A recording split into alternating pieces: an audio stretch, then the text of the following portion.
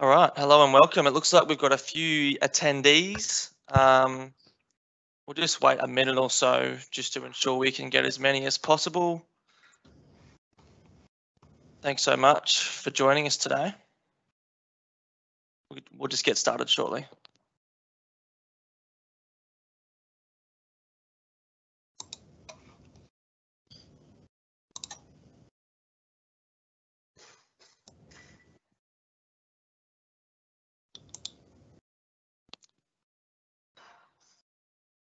All right, let's hit it, guys. So welcome to the first MLA projections webinar for sheep.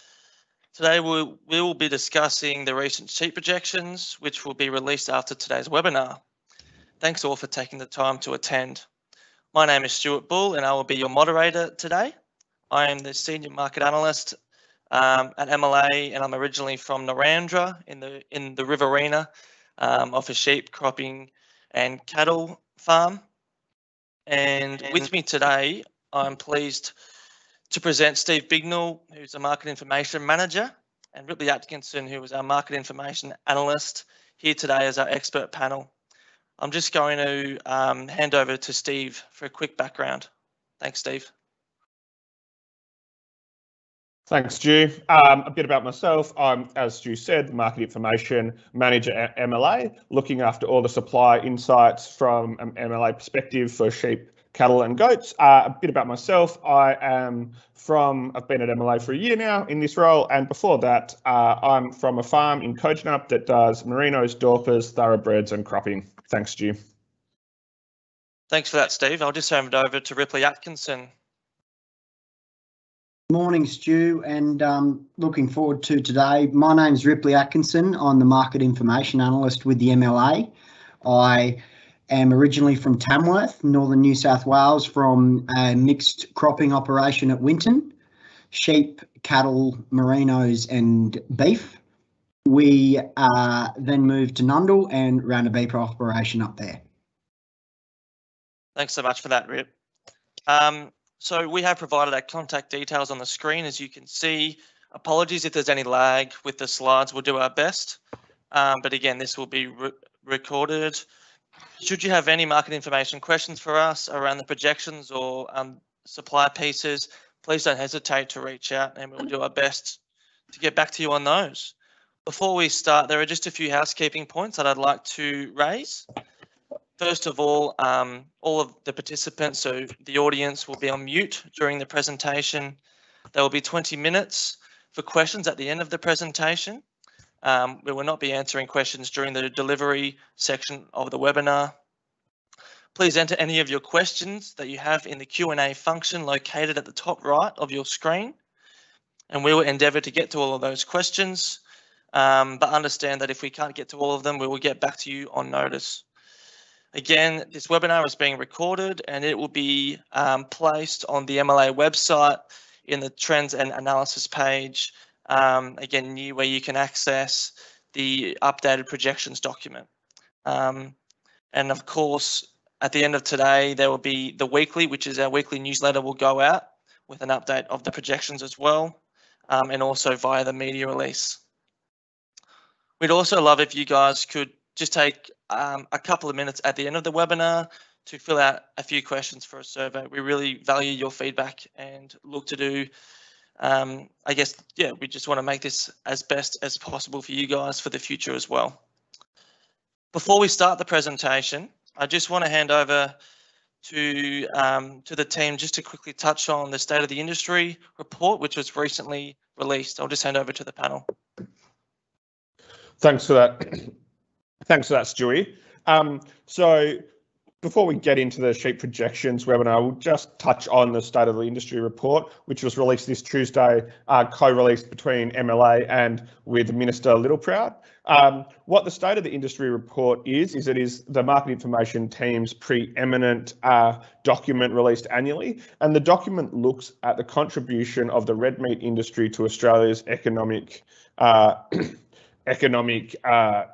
contribution to the Australian economy, from on-farm production right through to processing and retail. It's used by government institutional organisations when making when making large investment decisions, but it's also a great reference document just for the industry itself, whether advocating or just for note. It measures industry's economic output from a range of measures, including turnover, revenue, industry value add, which is the contribution to GDP, employment, the number of businesses in the industry, and exports. It also includes 5 snapshots that cover timely matters that are relevant to the red meat industry and sector. It was released, like I said, The Who by Minister Littleproud and Jason Strong on Tuesday. And the key takeaways from the 2021 publication were that Australia's, while only accounting for 5% of the global sheep flock and 1% of the global cattle herd, we are the second largest exporter of beef and the largest exporter of sheep meat. Also, encouragingly, was that the Australian red meat industry had a revenue of $69.9 billion in 2020 financial year, up 5% on the 2019 figure. So we're well on our way to $100 billion. The other points were that Australian exports were 18 billion and the industry value was 17.1, and that we employ 445,000 people, with 195,800 of these being directly employed in the industry. So all in all, it was a really, really positive story told in the MLA State of the Industry report. And for further information on it, people can either use the QR code on the slide now, or as Stu said, it'll be in the weekly or on our trends and analysis page, which is where the projections will also be available. We're also happy to take questions. Fantastic. Thanks for that, Steve. Certainly recommend. It's a very comprehensive document that just highlights how important the industry is to the national economy and such. So definitely have a look. Let's get into the heart and fast of it now, guys. So let's start with the sheep projections, and I'm going to fire away a few key questions to our panel today. So first of all, I just want to ask the panel, what are some of the key takeaways to take away from the October release? So there are sort of 3 key takeaways, Stu, from the October release. It's that we've got the flock growing. It will reach 70.6 million head this year. So that's sort of higher than we'd initially expected. And what we also do expect is to hit 76 million head by 2023. So we're expected to enter a period of prolonged growth, a jump this year and a more steady growth through to 2023, that we expect lamb slaughter to hit 20.55 million, so up 3 to 4% on last year. So to rebuild, during a rebuild phase, that's really encouraging to have lamb slaughter go up, and also that we expect a far larger lamb cohort for this year in 2021. Fantastic. So I guess 3 keys. We're looking at higher flock growth, strong slaughter levels, and also we're seeing a strong spring lamb crop coming through. The next one I wanted to ask is, so just looking at some of the revised figures this round, I noticed that the flock has lifted by about 2.5 million head from the previous release, which equates to a 6.6 million or a 10% rise year on year. To 70.6 million head. What are the key reasons for this revision, and does this signify a continuation of the rebuild? So similar to past rebuilds in 2011 and 2016, as you can see on this graph, we are going to go through a period of quite a jump in the rebuild. In 2016, the flock jumped 5 million head when it went up by 7% in 1 year. This year, we have got it up around 6.6 million head, finishing at 70.6 million head. But the things to take away is that we're in the second year of a rebuild. We had a good year last year in 2020, finished the year strong with the seasonal conditions. We've got continued rain throughout this year, and the BOM outlook is really positive through to the end of the year. So pasture isn't expected to dry off. There'll be groundwater, so that'll flow through into 2022. We also, since our June release, Stu, so where you mentioned that we've sort of revised it up 2.5 million since June, is in that time we got our MLA and AWI sheep meat and wool survey, and we've got the results from them from our June wave. And in that, marking rates have improved significantly. We've got marking rates in the 90% across all breeds, and the retention of younger ewes has been something that we've definitely seen. And there's been a clear intent from producers that they want to rebuild through building up through their flocks. So that's all led to this increase in the flock for what we're predicting in 2021 through to 2023. And I would just touch lastly on is that we're seeing more first cross ewes being held for breeding purposes. So that's what we're seeing.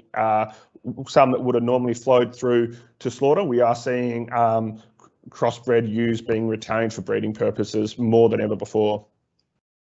Fascinating. Okay, thanks for that. That was very comprehensive and just a strong sign of I guess what we've seen for the last couple of years and hopefully what we can continue to see.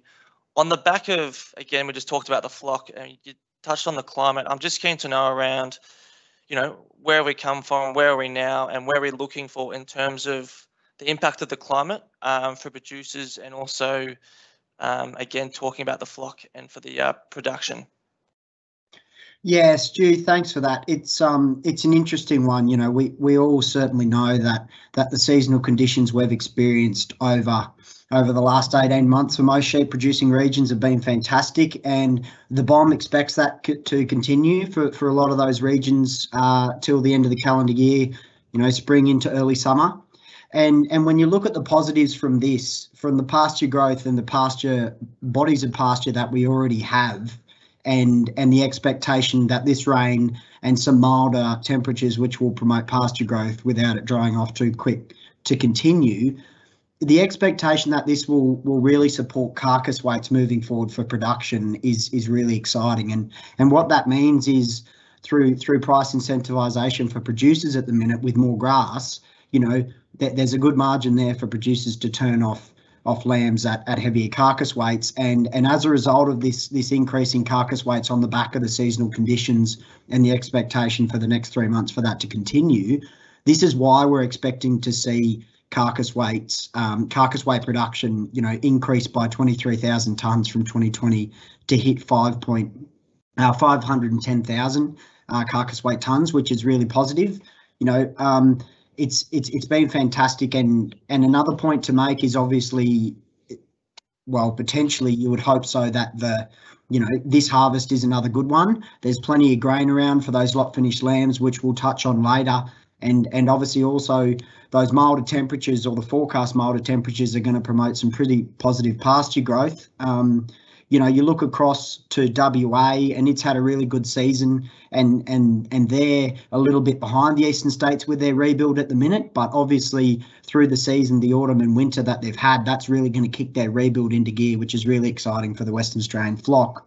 You look at the negatives of what the past couple of months has brought for some people, and we particularly can isolate that to, let's give an example of the Mallee in South Australia. It's had a dry winter, and pasture availability quality is low, and as a result, in the past few weeks, particularly last week in South Australia, we saw 19,000 lambs yarded, and because pasture availability and the dry conditions have forced producers to turn off, on top of the fact that the market is incentivising or increasing that propensity to do so because there's a good strong margin there.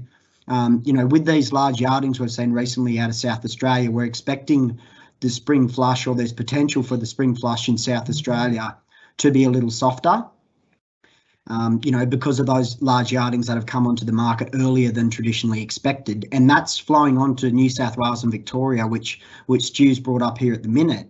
The New South Wales and Victoria new season lamb yardings compared to the 5-year average have been a little bit delayed. That point number one, we expect to see, historically that the peak of the new season lambs will be hit in sort of the first week of December, but at the minute there's certainly the situation where the finish quality of lambs has held lambs back a little bit without hitting supply and hitting its straps in line with that 5-year average, which is really driving that situation. And sort of to bring it all back to one piece, the climate outlook is very positive. And on the back of that, the heavy lambs we expect to see continue to come in good numbers because of the seasonal conditions, and that 3 months outlook, which is promoting some pretty positive sentiment for producers. And as a result, in the end game, that production volume of 510,000 tonnes carcass weight is supported by these expectations. Great, thank you. Certainly plenty of different dynamics to consider, particularly at this time of year, which brings me on to the next question regarding lamb slaughter. So again, lamb slaughter is tipped to exceed 20.5 million head, reaching 20.55 million this year, which is a rise of 3% year on year. How is that possible in a rebuild year? Thanks for the question, Stu. And I'll just add one thing onto what Rip said is with the BOM outlook so positive and being the second year of a rebuild and improved seasonal conditions, there's actually going to be water and grain, so that the rebuild we know in 2022, if the season turns, we definitely won't have a disaster in 2022 because we have those grain stocks, we have that water. So that's why we've gone for a longer term rebuild. In terms of regarding your question around lamb slaughter, it comes down to we're expecting a bigger cohort. As we talked about before, we have marking rates jumping 10% this year based on our MLA AWI survey that we got back in June. So we've got it across mid-90s, across marking rates across the 90s, across all breeds. So with that big jump, we're expecting there to be 35.5 million lambs this year, and that is 1 million above the 5-year average. So with that bigger cohort, what we expect is that we expect there's more lambs for producers to retain and more lambs for producers to sell. So that's why we're seeing the slaughter this year to increase. We're already 4% above 2020 slaughter to date. And last week, when we compare week 40 2021 with week 40 2020, we were above it. Last week we hit 369,000 lamb slaughter, coming on outperforming 2020 slaughter. So it's a really positive sign for 2020 slaughter. Fantastic. So again, I've just noticed a bit of a contradiction between lamb and mutton. So if I look towards the mutton slaughter, it's actually forecast to fall to 5.1 million head, which is back 14% year on year. What are the key drivers of this change and the decline? It's an interesting one, Stu. You know, the mutton situation at the minute, obviously, you know, we are expecting it to hit 5.1 million, which is the lowest it'll have been since 2011, which to a point was another rebuild year when the flock grew following drought and those good seasons in 2010, 2011. And as a result, that 14% decline, if you look at yardings nationally compared to the 5-year average, they're lower by 13%, which is sort of equating to around 338,000 head, which is fairly significant. And obviously yardings translate into our situation here at the minute. And as a result of that lower, slaughter volume we expect to see, production also is expected to hit 130,000 tonnes carcass weight, which is quite significant. And, you know, supported by the sheep meat survey, we've mentioned it, and it's a pretty prominent, you know, prospect and comment is producers' intentions and what they've been doing is retaining older ewes, and retaining more replacement ewes than what they traditionally would. And as they're holding on to them, it's sort of flowing in, supported by the seasons for this seasonal confidence that it's bringing and the medium-term market outlook, underpinned by these export positives for mutton. And, you know, as a result that Steve mentioned, first cross ewes are being retained a lot more. For the first time ever, we've seen merino ewes as a total of the breeding ewe flock number sit below 75%, and that increase in first cross ewes retention has brought back that number of merino ewes as a total. And another point to discuss, obviously, is the wool price has performed relatively well in 2021, and it's obviously incentivizing producers to, you know, retain merino ewes to capitalise on that gross margin and the opportunity of profitability that a fleece can bring. Fantastic. Very comprehensive. Thank you. The next one, again, you've touched on how slaughter is meant to be going up this year, and we've seen those signs. Will the improved season also help to drive heavier carcass weights and production volumes? Thanks for that, Stu. So Rip's already talked about it a little bit. So we've got carcass weights tipped to increase 100 grams to 24.8 kilograms per head for lambs this year, and it's not as significant as the 4% or kilo rise that we saw from 2019 to 2020. That's because we're in the second year of this rebuild, and while there's been some favourable conditions helping rearing and marking rates this year. Last year, those favourable conditions, even if the marking rates were smaller, did help the lambs put on weight. So this year, we're not expecting as great a rise in carcass weights for lambs, but they are still historically high and at record levels. And what's pushing that is the price incentive, which Rip touched on, which those high prices are incentivising producers to add additional kilos. We're seeing that already. We're seeing far more heavy lambs come through. And what we're seeing this year, what we've seen is old season lambs held for longer and sort of pushed across the longer time frame. So we're seeing heavier lambs over a longer period of time, more heavy lambs. There's also an abundance of grass, which makes it cheap to put on additional kilos. We're seeing producers graze crops. So we're seeing those high carcass weights are going to push production, as Rip said, to 510,000 tonnes this year, which is near a record, but not surpassing 2016 levels. But in 2022, we do have, on the back of increased slaughter and high carcass weights, production hitting 551,000 tonnes, slightly better in 2023 when it will go to 555,000 tonnes. And this is as the rebuild matures and lamb slaughter increases, we're going to hit those record levels, which really puts the Australian lamb production at the forefront to meet sort of increasing global demands for sheep meat and for lamb that we're seeing. In 2022, the carcass weight difference between sheep and lamb will soften. We think that this could be the case as more producers who have retained ewes that might have been cull this year, those cull ewes come onto the market next year, possibly a little bit lighter. So we're expecting to see a convergence of lamb and sheep weights next year. That's what we're expecting. If we look at the sheep game on a carcass weight basis, we've got sheep carcass weights this year increasing 400 grams, to 25.6 kilograms per head. This is attributed to, like we said, we're seeing more crossbred ewes come through the system.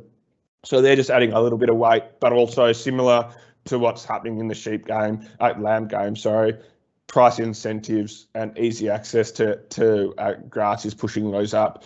The thing in the sheep game is the increase in carcass weights for sheep, which will be around 2%, won't offset the fall in slaughter because that is just so drastic. And one thing that we're seeing with that sheep slaughter is that we have seen if producers were carrying a bit of debt coming out of the drought, they're more likely, so in 2020, they were more likely to send ewes to slaughter than rebuild to get a bit of cash. But in the second year, we've seen this a few times as a strategy, is in that second year, producers will retain more ewes because they've made the cash in 2020 when they sold a few of the cull ewes. This year, they're more likely to keep them and they might sell them again next year.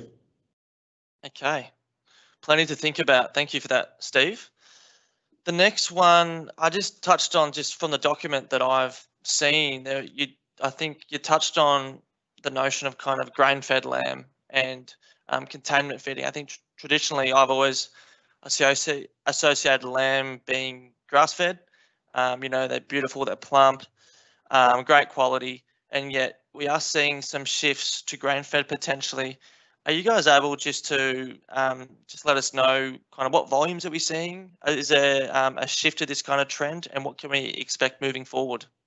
It's probably a tale of two states. Rip will touch on the eastern states, but from a WA and SA perspective, in WA, the good season has meant that there has been more grass, and WA traditionally does grain trail feed grain across those sort of summer months into autumn.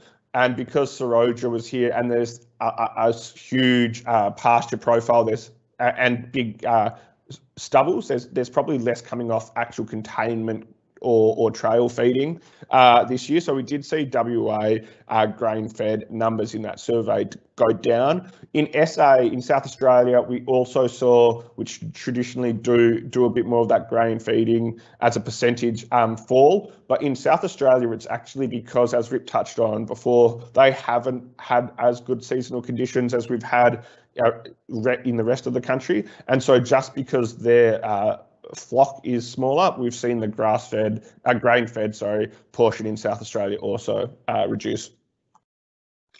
Yeah, it's an interesting one from your perspective, Western Australia, South Australia, Steve. I'll touch on the eastern states, Victoria particularly. We've seen a really positive sentiment come out of there with grain finished or lambs purchased to be lot finished. Ballarat and Bendigo, particularly when we look at our figures, we've seen some serious, increases in feeder lambs being purchased to be lot finished, and then obviously grain finished lambs coming onto those sale yard markets down there as well, which has been, really exciting and not something that we've seen a whole lot of before. It's always played a part, but it's certainly becoming more prominent. You look into New South Wales, the Riverina, Griffith, Wagga, Forbes, Sellex, Cowra through to Carcoar, continuing all year to have been delivering some really good quality and volumes of heavy finished, grass-fed, grain-fed lamb, which has been really good. And they've obviously always played a big part, but I think the point to take away from this one is certainly Victoria has increased their propensity to do that, and it seems to be becoming more prominent. When you look at production and the impact that that's having on, aside from the seasonal conditions and those grain finished heavy lambs, grass finished heavy lambs, the grain finished is contributing, significantly too, and that's obviously underpinning our forecasts for 2022, 2023, and this year at 510,000 tonnes carcass weight, which has been really good to see. And as that increases and lot finished lambs increase in Victoria as well, it's going to continue to support and underpin what we're suggesting in regarding to that carcass weight lifting by 100 grams, and obviously the production as a more important factor. The other one to look at is obviously the producers' risk management strategies. They, after the drought or during the drought, if producers were containment feeding sheep or lambs, they've still got the infrastructure. And now with significant volumes of grain available on the domestic market, it's providing them an opportunity to reuse or start using those infrastructure pieces again, because it's already there, and as a risk management strategy, when you think about it, producers can now have a bit more consistent cash flow. They know they can turn off lambs at certain specs with plenty of grain available, and it just provides a little bit more consistency as a risk management strategy for producers moving forwards. Thank you for that, Rip. Yeah, we've seen, again, within the beef sector, some of the positives to come out of the lot feds game. So certainly something to track moving forward. The next one, so let's change tack a bit. We've focused a lot on the domestic supply piece. I just want to ask the panel, what are we expecting to see with exports so far? What are we seeing so far, and what are we expecting to see for the remainder of the year and looking forward? Yeah, Stu, the exports, particularly out of land this year, have been really positive. Overall exports year to August are up 6%, accounting for around 10,700 tonnes compared to 2020. China's relatively firm, but the US is the interesting one and the exciting one to talk about at the minute. It's up 26% year to August, accounting for around 10,100 tonnes. And it's really grown quite strongly. And as we see consumers start to get a taste for an Australian lamb piece as a protein, it is considered a premium niche product. But, with the market scale and scope over there, it's providing a pretty exciting opportunity, particularly this year, for the 9 months to where we are now and how it's delivered. Another one to talk about, South Korea. It's grown 14% year to August this year compared to last. And, over the last decade, South Korea alone, its exports have grown sixfold from Australia, which is really significant. Wow. And another exciting piece on top of that is where South Korea's lamb imports, Australia accounts for 93% of that. which is a really positive piece to take away. And what that's meaning is there's an opportunity for Australian lamb exporters and producers to capitalise on what that means into that kind of market and the growth we've seen, certainly in the last decade and obviously after, over the last 12 months. Just a bit of an interesting one. If you look at how it's consumed in South Korea, it's considered a trendy protein. You're cool if you eat it. Traditionally in food service, it's served in a barbecue sort of style, and from a retail perspective, consumers purchase it and enjoy it in camping environments, out in the bush, in a different sort of setting. If we look at chilled and frozen exports, chilled exports are down this year, back 6%, and a lot of that's been driven by the COVID-induced freight, logistical and shipping issues. But, on the other side, frozen exports year to August, they're up 13%, which has been pretty positive, exciting to see. And if we move into mutton exports down 6% overall year to August. And traditionally, we sort of see mutton exports account for around 30% of overall total. And that's certainly the case this year, 31% of total sheep meat exports in 2021. China is the big one to discuss, obviously. It's up 27% year to August, and it's obviously contradicting that downturn of 6% that we're seeing globally. China's just steaming ahead, in 2021, and it's really reinforcing, I think, for our listeners, China's position as the number one mutton exporting destination for Australia. It's accounting for 40% of our total mutton exports. And it's a pretty important, obviously, nation as a part of that mutton situation. Chilled exports, looking at those, they're back 2%. But when you look at it relatively, the chilled volume compared to frozen is quite small. It's not very significant. But the frozen exports back 6% is obviously more significant, as it does dominate the overall export volumes. Again, COVID caused some real headaches for exporters there. Freight, shipping and logistical issues that have challenged that overall export market in 2021.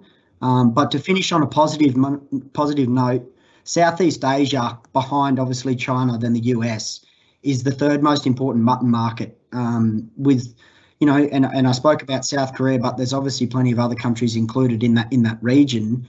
It's quite exciting, that we know the Asian continent is really important to our mutton exports, but for Southeast Asia to be in that position, looking forwards, those fundamentals are underpinning some pretty positive outlooks for Southeast Asia and potentially the contribution our mutton can make to those communities and cultures. Fantastic. Certainly plenty of good signs with the export trade, and hopefully some better things to come as we can escape out of this COVID crisis. The next thing is the other market that you didn't touch on was actually Middle East and North Africa. I was just hoping to get an update on that, and are we expecting improved signs from that market? Thanks for that, Stu. One thing I will touch on just before going into that is where we sort of see exports, where we projected them. So what we have said that lamb exports were up 6% for the year to date, and that's where we have them flowing through to when we get to the end of the year. So we have them up 6% to 280,000 tonnes shipped weight, and we do have mutton down quite significantly to 130,000 tonnes, but that's just in line again with what we're seeing, what we expect production to do from the mutton side.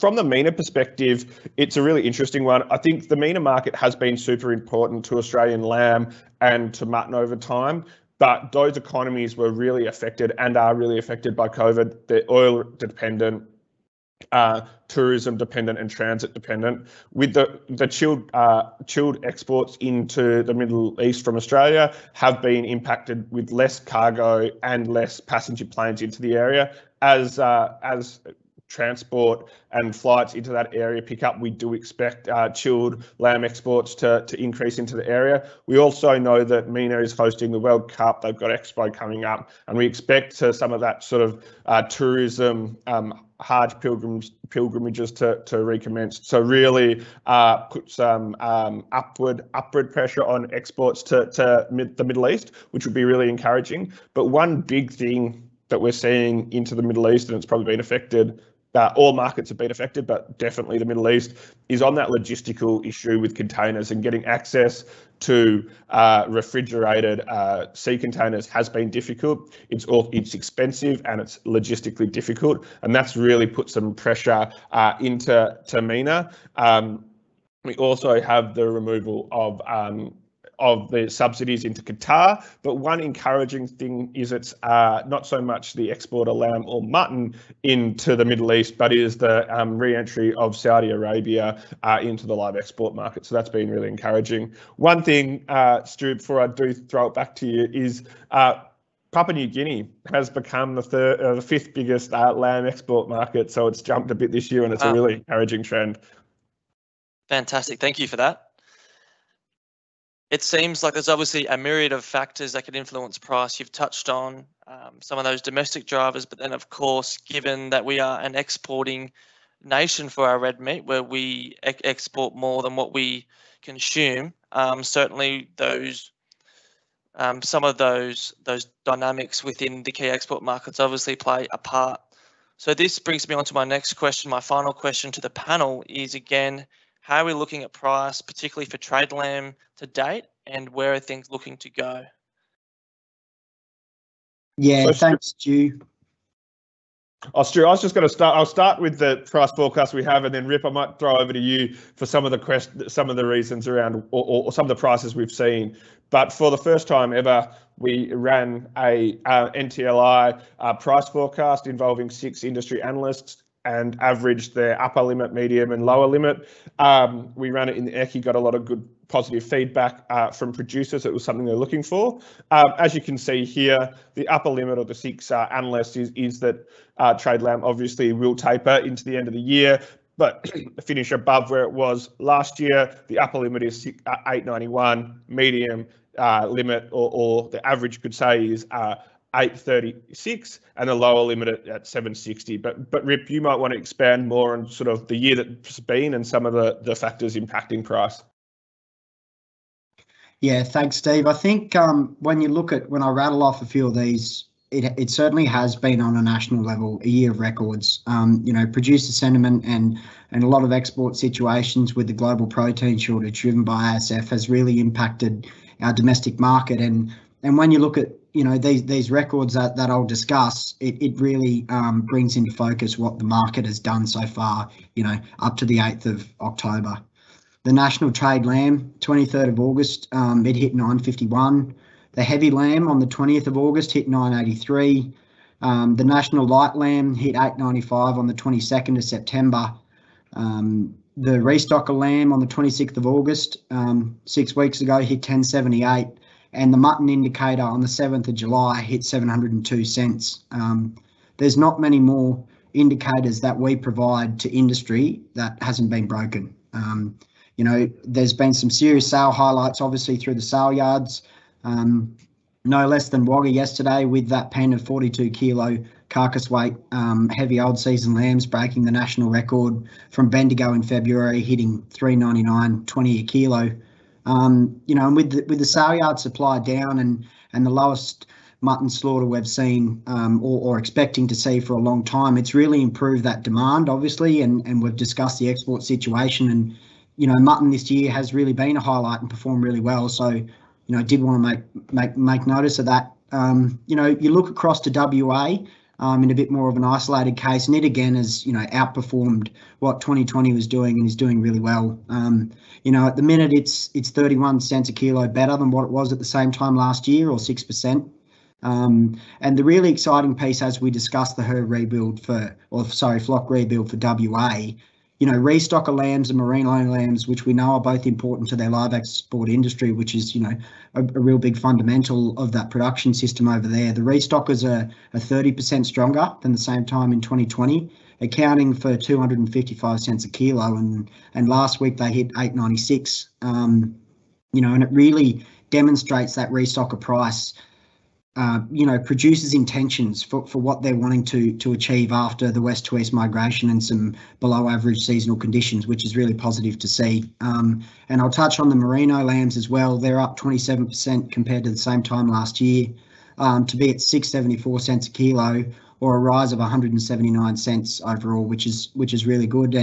And as we discussed, that obviously very positive for the live export industry moving forward with the re-entry of Saudi Arabia, you know, and the progression of what that may look like in coming years as volumes hopefully pick up. Perfect. Thank you so much for that, Ripley. That actually draws a conclusion to the questions that I wanted to put forward to the panel. I'm just having a look at some of the questions. Obviously, you guys have done a fantastic job because there aren't too many. So we got one here from Robert Herman at Mercado. Thank you for that, Robert. Do you have any insights into whether there is any increased acres expected for sheep production, and are sheep likely to be included into crop enterprises? I'm happy to answer this with you, Rip, and thanks for your question, Robert.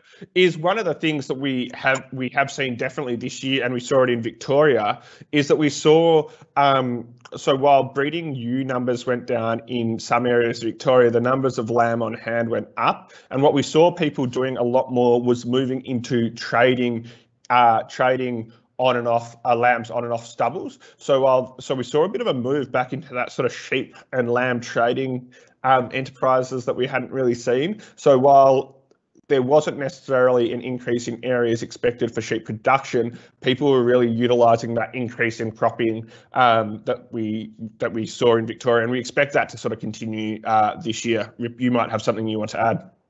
Yeah, Steve, you make a good point. You know, you look across to WA and the situation that we've discussed over there with you know, Cyclone Seroja starting a really positive season for autumn and winter over there in WA, and as a result, Robert, I think of that, you know, that grain price and the grain market that it's doing at the minute, cereals and oilseeds, obviously, you know, all included.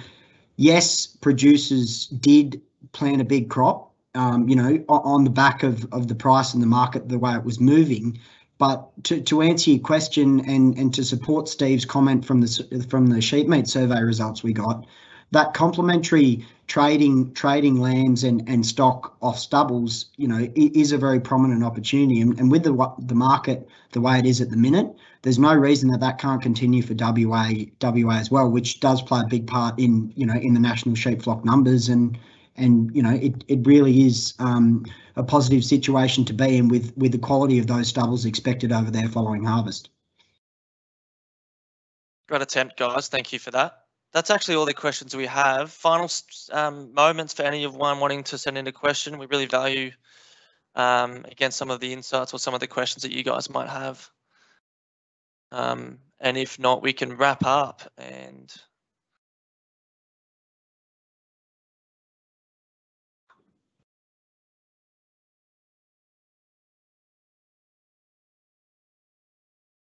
all good then. All right. Thanks for that, guys. You've done a terrific job, I think, covering a lot of ground in a short amount of time. So please stay tuned again. You'll be able to access everything on our website on the trends and analysis page shortly after this. And thank you, Robert. So it just says thank you. So lastly, I just want to hand over to Ripley, who's just going to quickly talk about the MLA updates and what that is. I will. Just before that, Maddie Stutchbury touched on it. She's asking for a copy of this presentation. And yes, that will be available. You've got our contact details. Please touch base with us following the end of this webinar, and we'll be more than happy to support you with providing those in PDF version. I will discuss the MLA updates.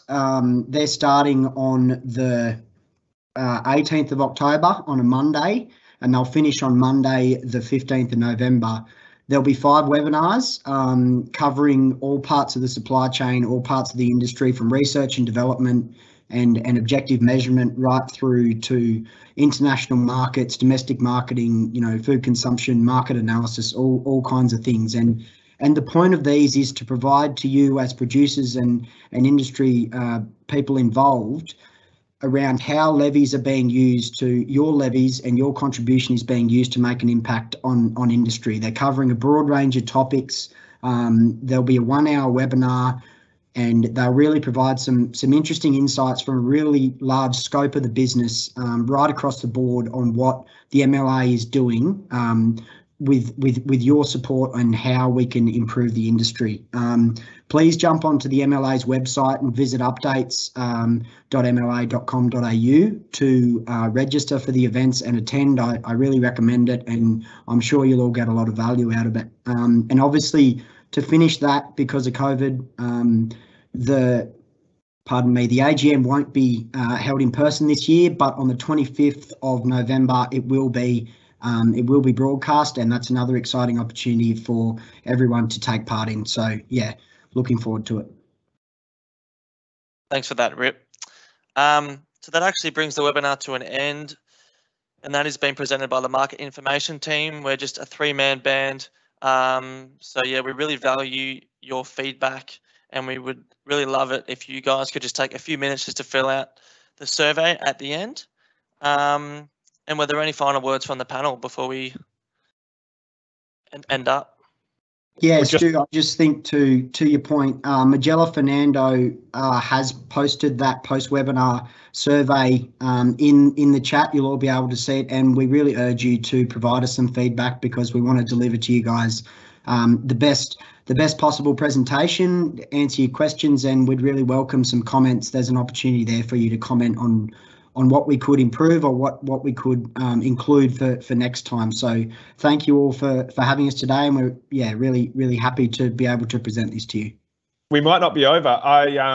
There's a late question from the guys at Rabo, but just would like to really reiterate what Stu and Rip have said, that we really appreciate you guys taking the time, and the feedback at the end of this will be really crucial. We'd really like to run these for all of our updates that we do in the market information team. So we want to make sure that we're delivering what meets your needs. So that feedback will really help us. And if you got a lot of value out of it today, we think they're great.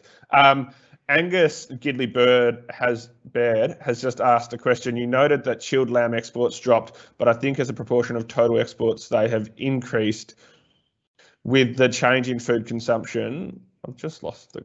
Oh, it's been published.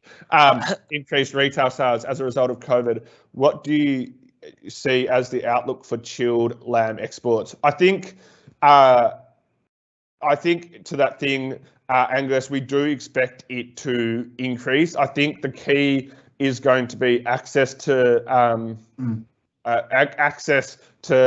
freight, logistics. I think we definitely expect that to increase. We know that some chilled product has been hitting country and then being frozen in country for shelf life reasons. But I think the key thing that we want that we expect to see, is that chilled exports of lamb will increase. It will be that big push in when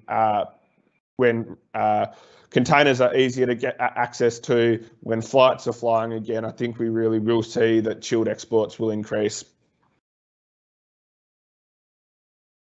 Perfect. That's all the questions, and I think we'll wrap it up there, guys. Thanks everyone for joining us, and we hope to see you next time with the beef projections being released in hopefully about a month's time at this stage, but we'll keep you guys updated. Thanks so much. Thank you.